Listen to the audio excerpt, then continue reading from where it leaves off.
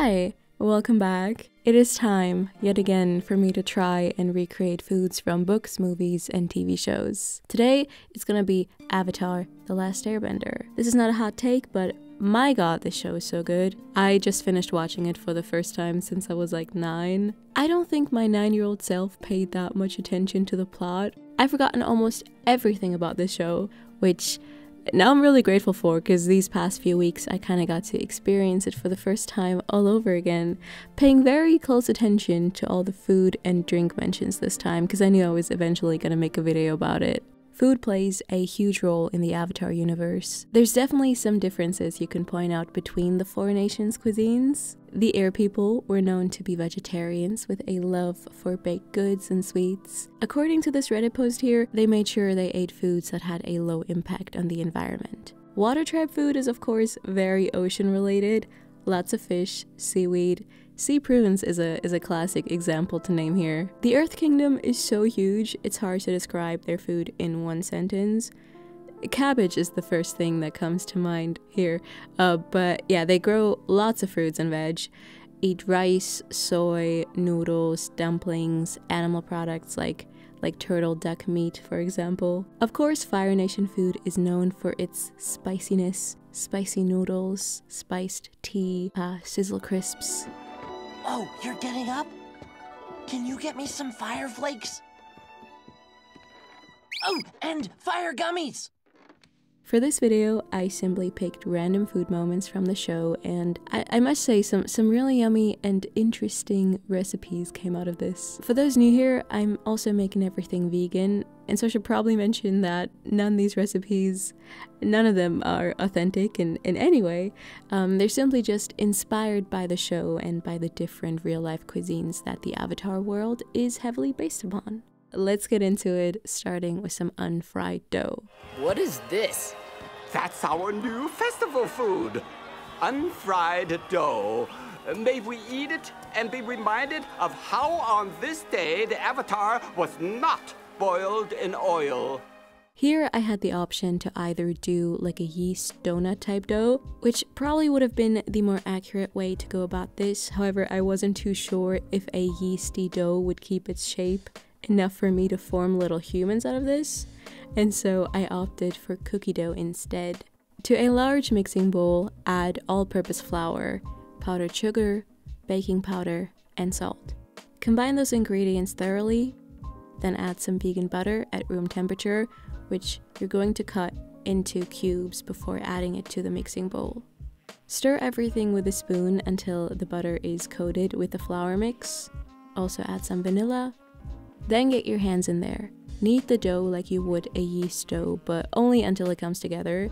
If needed, add 1 to 2 tablespoons of cold water as you're mixing and shaping the dough into a nice big ball. Wrap it up in some foil or parchment paper and place it into the fridge for at least 1 hour. I have found the longer it stays in the fridge, the better the cookies will end up tasting. Okay, maybe 3 days max. But yeah, in the meantime, I got to do some crafting. I don't have the right cookie cutter for this, and so I had to create my own. I tried drawing the Aang-like shapes onto a piece of cardboard first, then ended up switching to paper since I couldn't cut properly through the cardboard. The aesthetic that we're going for here when drawing these is essentially sad, deformed gingerbread men. Now onto the arrows. My first idea was to make Play-Doh like buttercream frosting, coloring that blue and shaping little arrows out of it. So for this, you'd have to mix some room temperature vegan butter with a hand mixer for a few minutes until it turns all white, and then you'd add the powdered sugar to it little by little until it turns into this very malleable paste or Play-Doh.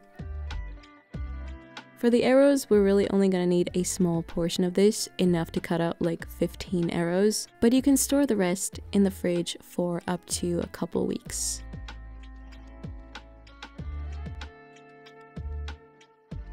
If it's too wet after having added the food coloring, add more powdered sugar.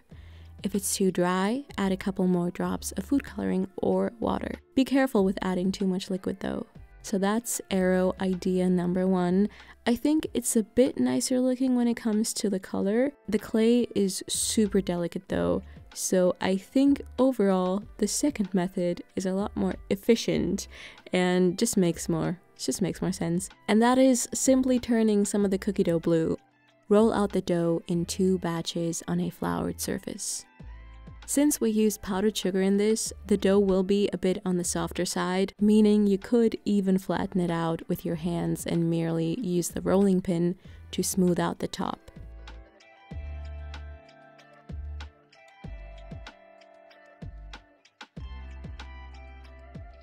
Gather your DIY avatar, people. In order to avoid cutting into the counter, I did the whole thing on a big cutting board. You can also just simply use a glass jar and create like little avatar heads. That's a lot less effort. Bring the arrows and angs together. Now, as for the eyes, I've got a couple ideas here. Poppy seeds, anise, chocolate chips, black lentils, which I don't think are really edible if you don't boil them. I just did it for the aesthetic here. Now you have to decide whether you want to serve them up raw, like in the show. I don't know how much of this my stomach could handle though. So yeah, I would definitely advise you to bake them in a preheated oven at 180 degrees Celsius for around 12 minutes or until the edges start turning a deep golden brown. The buttercream frosting, I wonder what would happen to it if you baked it. I guess it would melt, but yeah, these are really, really good. Moving on to these spicy Fire Nation dumplings from the beach episode. What an episode! Quite different to the rest of the show because we get to see Team Azula having to deal with just normal teenage problems, for the most part. You're pretty. Together, you and I will be the strongest couple in the entire world. We will dominate the Earth! The dumplings only have a quick cameo in this episode, but they still look really good to me. I think they are gyoza, but they could also be something else. I'm not too sure. I took a bit of a shortcut by buying the dumpling wrappers. For the filling, prepare some soy granules or some other kind of ground meat substitute. You could even just break apart a block of smoked tofu with a fork and use that. Finally cut up some pak choi, some ginger, and 2 cloves of garlic. Bring a large skillet with a bit of oil to medium-high. At this point, the soy should be soft enough. If it's still a bit dry, that's okay, then add a bit more water to it later as it's cooking. Add the soy meat to the hot pan and fry it for around 3 minutes while stirring frequently. Then add the pak choi, garlic and ginger, and reduce the heat to medium. Mix in some soy sauce and rice vinegar. If the soy is still not quite cooked through, go ahead and add a splash of water or 2. Add some chili flakes and or sriracha, and also salt to taste. For the sauce, combine some cornstarch and soy sauce. Mix until there's no clumps left. Then add some sriracha, some rice vinegar, white or balsamic vinegar would also work. Add rice syrup or any other type of sweetener, and some water. Mix it well and set aside. Folding gyoza is not my specialty, you could say. I partially blame it on the store-bought wrappers being very dry around the edges. I tried following this video by Serious Eats. They show you how to fold these perfectly. Either I'm just too dumb to fold these, or it really was the bad wrappers. Either way, I've now come up with a folding method that even I can follow. It probably already exists out there, it's not genius. Here's what I did. Dip a finger into some water and run it around the edges of the dough. Then add a teaspoon of filling to the middle, fold the circle in half, and make sure the edges are closed fully. Then you're going to crimp the edges like so, kind of like you would in the traditional way. I really don't know how to describe it with words, you just kind of crimp it.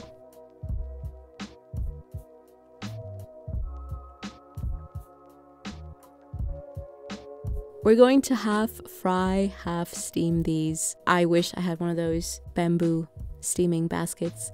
Anyway, first add some oil to a non-stick skillet and turn the heat to medium-high. Place all the dumplings inside, closely next to each other. let them fry and sizzle without moving them for 2 to 3 minutes or until the bottoms start to get nice and golden brown. Then add some water, close the pan with a fitting lid or a big plate and let them steam through for 5 to 7 minutes. If the water has evaporated before the 5 minutes is up, you can just add another splash of water. In a separate pot, I quickly brought the sauce we just made up to a boil, activating the starch and mixing it thoroughly for 2 minutes or so. Now, in the show, the dumplings are seen without any sauce, so you can just easily serve them up plain. I just thought it would be yummy to have them in this sticky sauce, so after steaming them, I poured that over, letting the dumplings cook in there for another 2 to 3 minutes. And then I also added some spring onions here. I also find that the sauce covers up any of my awful folding skills, so I think that's just like a little hack in and of itself. Remember when this show invented smoothie bowls and Fruit Ninja at the same time? I don't see anything wrong with having one of those fruity beverages while we plan our strategy. We're gonna be making a mango bowl. Super simple, very refreshing. These are my swords. To my food processor, I added 2 mangoes and 2 small apples. I'm guessing these are apples, along with some lime juice and ice. Since this is in a bar, tavern type setting, I guess you could also make a cocktail out of this. Maybe add rum, tequila maybe? I don't know. But then you could make lots of tiny drinks out of this bowl. But yeah, this was very tasty. The fact that my food processor didn't blend the apple peel fully only bothered me a little bit. I said it earlier, but cabbage is one of the first things that comes to mind when I think of the Earth Kingdom. The cabbage merchant who's constantly losing his cabbages, he seems to be everywhere. According to the Avatar wiki, the merchant's signature dishes include cabbage cookies, cabbage noodles, and cabbage soup. I thought to combine 2 of them and make some sort of cabbage noodle soup. The cabbage cookies I'll be saving for a later day, I think. First off, cut up some vegetables, some spring onion, use the white part for the soup and save the rest for garnishing it later. 2 cloves of garlic and a bit of ginger. Cabbage-wise, I went for a mix between white cabbage and savory cabbage. Napa would be nice here too, pak choi of course, broccoli even. Just make sure to look up how long your cabbage needs to cook, and then judging from that, you'll know when to add it to the soup. Bring a large skillet with a bit of oil to medium heat. Add the ginger, garlic, and onion, letting those cook for around 2 minutes before adding some pho type spices. I didn't go for the whole pho spice rack, I just used 2 cinnamon sticks and 2 pieces of anise. Those are the easiest spices to fish out afterwards, and they do the job pretty well. Then add the white cabbage, some soy sauce, balsamic vinegar, and also some maple syrup. Mix everything and let it caramelize a bit, letting this cook for another 2 to 3 minutes before adding your vegetable broth. Now this is going to cook on a low simmer for around 10 minutes. If the water evaporates too quickly, add a bit more veggie broth here and there. Then after that, the white cabbage should be nice and soft at this point.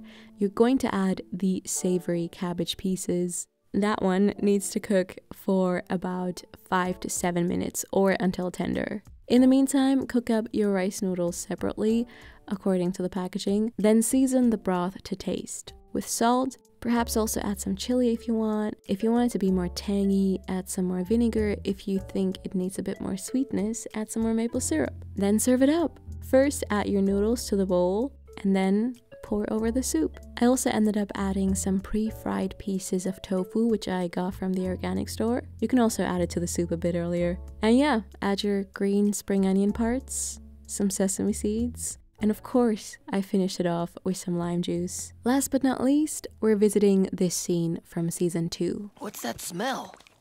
It's Jook. I'm sure you wouldn't like it. Actually, it smells delicious. I'd love a bowl, Uncle.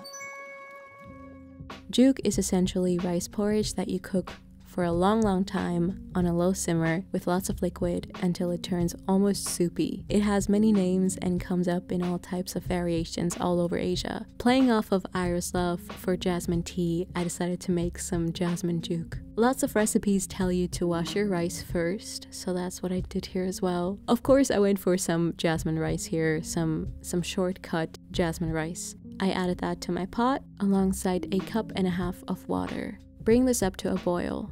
Add a generous pinch of salt and another 2 cups of water. Wait until it starts to bubble again and then reduce the heat to medium-low, letting this cook on a low simmer for I would say 20 to 25 minutes. Mixing it frequently. In the meantime, I made 2 cups of jasmine tea, 1 for the Jook and 1 for myself. At this point, the rice should look like this. Now add the cup of green tea. If you don't like green tea, you can just use water or vegetable broth if you know for sure that you want to serve this savory. So I mixed in the tea and also added a bit of grated ginger. Why not? Bring it up to a boil once again, and then reduce the heat to medium-low again, letting it simmer for another 30 minutes or so until you've reached a porridge-like consistency. I think traditionally the rice is supposed to cook even longer, so feel free to maybe give it another 30 minutes or another hour until the rice has broken down almost completely. Serve it up either plain, like in the show, or top it off with whatever you like. I ended up making 2 versions of this. The first one was sweet. I added some maple syrup first, some strawberries, and some of this white nougat chocolate. You know, this topping with the strawberries could be another reference to Iroh. Isn't he eating like strawberry pastries at some point?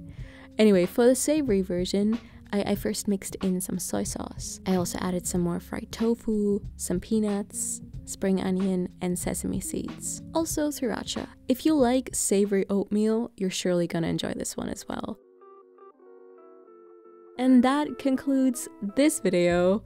I have not seen Legends of Korra yet, but that's probably gonna be the next thing I'm watching. If you're looking for more Avatar-themed vegan food content, definitely make sure to check out my girl Emily's Avatar, What I Eat in a Week. She's an amazing, hilarious person. I'm sure you're gonna love her content as well. We both coincidentally had similar video ideas at the same time, which is really funny.